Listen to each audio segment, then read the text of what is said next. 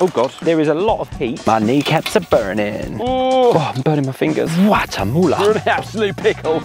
My knees are on fire. All right, all right. This is going to be chaotic, I can guarantee. I'm currently at a place called Tremorga Farm, I think. I'll put it here. It's a beautiful little glamping spot. I'll give you a little tour in a little bit, but we're going to get the barbecue on using the wonderful love logs and talk about sustainable charcoal. Should we do that? And for all of you wonderful people out there, I bought a whiteboard with me.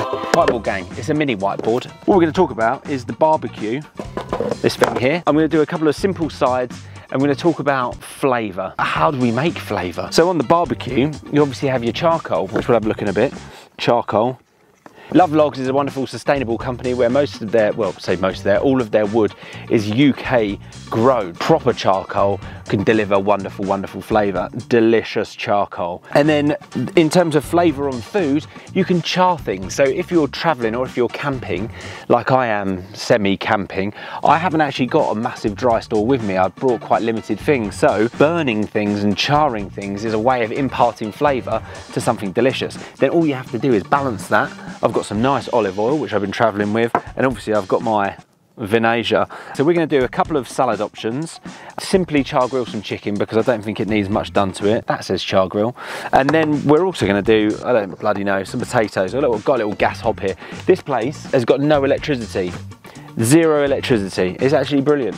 It's really humbling. You kind of sit there and go, God, I fancy a cup of coffee. 45 minutes later, after you've lit the fire, you're off. Right. I feel so Jamie Oliver right now. Got my Birkenstocks on. Oh, he's delivered, isn't he? He's always delivered. So I've actually got some of these. These are the wonderful fire lighters. So I normally take about 4 of those. Chuck that in the bottom. What you'll see is you have these fans here. So most barbecues will have them.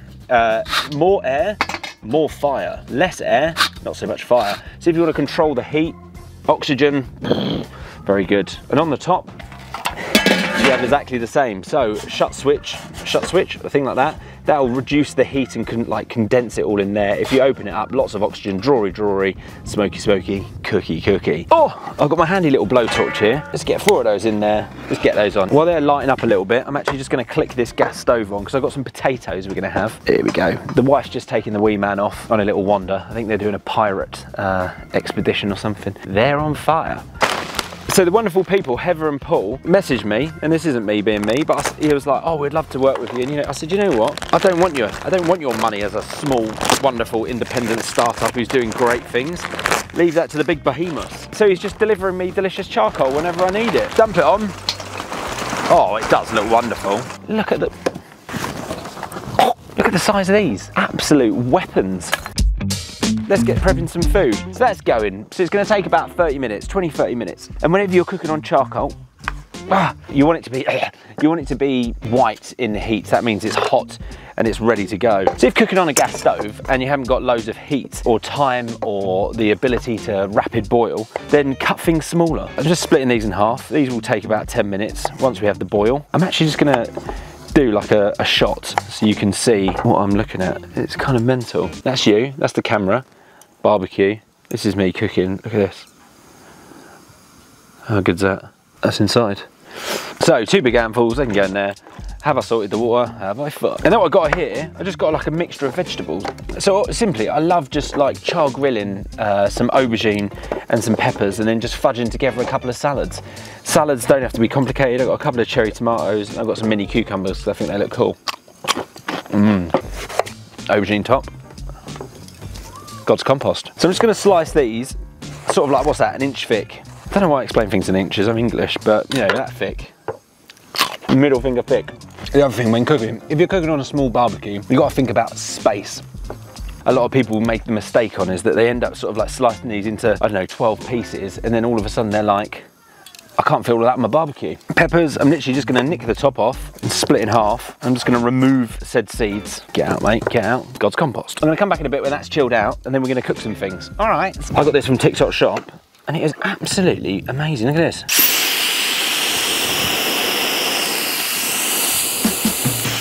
Yeah. Right, there is a lot of heat. It hasn't gone as hot as or as white as I want it right at the minute to start cooking other things, but to get a little bit of char on some things, I can put them on and then it will continually warm down. Right, so I'm not even gonna do anything to these. No salt, no oil, just straight on there. They can just go over there. Just get a nice bit of char on them. Potatoes are boiling.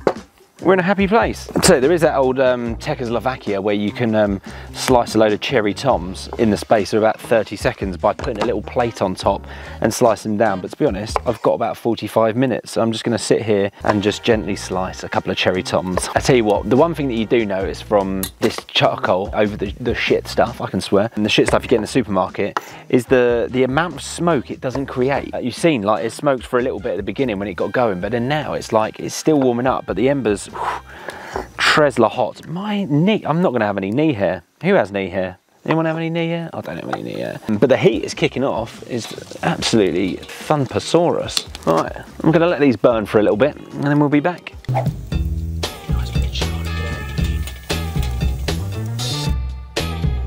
Little den.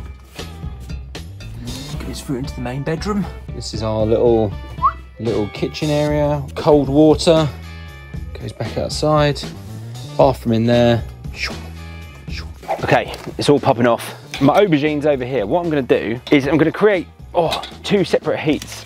Watamula. So I'm gonna have a direct side, which is gonna be the super hot side, and then an indirect side. So all you do is just shuffle the coals over. So you've got one side which is like, the depth is quite close to the heat, and then the other side is going to be a bit cooler. So now I've got a nice char on the aubergines. I can push them over to one side because I want them still to soften down a bit, but they're not need to char anymore. And then all I've got here is just some chicken thigh. I love chicken thigh. You don't need to do much to it. Gonna give it a good old slap of lube. Did I bring the salt?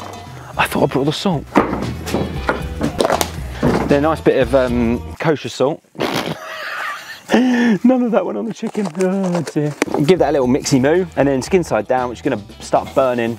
It's going to start creating some flavour. This is where you're going to have to watch the flames. Yeah. I put a bit too much olive oil on there. It's okay. Don't panic, ladies and gentlemen. Just move things away. Control the heat. Give it a little shuffle. Work some of those cubes down. And this is what barbecue's all about managing heat. See some that are like burnt, like catching like that. Just pop them over there. See, this one hasn't really done much. Put that one in the middle. This is the one time with food that I allow you to manage it, you know, move things around, find those hot spots, find the cool spots and manage it. Oh yeah, cooking some chicken. Okay, we're in an absolute pickle. My knees are on fire. Now the lesson I want to teach you is I've got some sausages on here. The wee man loves the sausage. So what I've done is I've shifted all of the coals over here. I've turned the fan to close, so it's just sort of like no roaring heat anymore. Sort of piling them up a little bit over here and just keeping a careful eye on them. Don't worry about it, it's a barbecue. And if they're burnt, just tell them you're pissed. The one thing that people were fearful of is cooking fish. Now I went out and caught this salmon off of the coastal rock paths of Penzance Lidl. People get scared of cooking fish. Now, the number one rule is just stick it on and just leave it. Because what will happen when you cook fish is it creates a seal, and the seal is what makes it not stick. So if you start trying to shovel it about too much, then what will happen is it will just break apart and bad things happen. Kind of got nowhere with any of these salads, but my aubergines here, all I'm gonna do now is just sort of like run my knife through it. The pepper is here. I'm just gonna sort of clunk that up. You've just imparted some serious flavour into that aubergesca. Chuck it into a big bowl. I'm gonna kind of go like a warm salad and then a sort of fresh, sort of normal one. So we're working on like the flavours of smoke and then also like the flavours of crunch and all that kind of jazz. Just a bit of garlic, keep it nice and simple. Here we go, right, a little splash. We're not creating Michelin star meals here. A little bit of salt, a little bit of oil. It's almost like melanzata that I did with Alexis. Lots of foods are very similar. Right, look, here we go. She's given, look at that. Great. You could put the lid on and cook, retain some of that heat, but can't be asked. What I've got here is some parsley. I'm just gonna sort of like rip big handfuls. Rippy Rudolph, like that. Remove any of the big stalks, because no one wants to eat those. Food waste, cows will eat it, mate, grow up. Oh, so Jamie Oliver right now. Hashtag Channel 4, give me a TV show. I would love it. Right, into here. I'm literally just gonna do ever so simple. Split some of these down and cut them like a bit weird. Great. Okay, I'm gonna take these snags off because I don't want all them to burn, he says, which is just burnt. Anyway, look at that salmon. Look, no stress. No stress, baby. Just let it roll. Let it roll. If it's cooked, it's gonna roll. Don't panic. I suppose just call the wife, tell her to come back. Dinner's almost ready, darling. Right, a little bit of vinegar, going exactly the same because I haven't got anything else. A little bit of salt. I've actually got an avocado here. Run it round. Gosh, she's a good one. I love cooking rogue, it's great. Look, squidge it in. And then I've actually got some basil here. Again, if you really want to chop it up nice and thin, but I fucking can't be arsed. It all tastes the same. 2 salads, done. Okay, we are in a very good place. So, in here, can you see me? In here. So I've got the aubergine and tomato and cucumber salad, simply dressed, wonderful. In this big bowl, I just put some lettuce through it just to sort of bulk that out. Potatoes I have just drained. All I'm gonna simply do, butter. The wee man likes butter. So buttery spuds, put that over there on the heat. A little bit of salt in there. Simple. I think sometimes new potatoes don't need any muck loving. Chicken is perfect here. If you're not confident, then get a temperature probe. Oh look, come in. The family has just got back. You're gonna come and say hello, family. This is my family. There's a camera. Oh, so yeah, we're gonna eat all of this now. I'll plate some up and do some plating up shots and eating.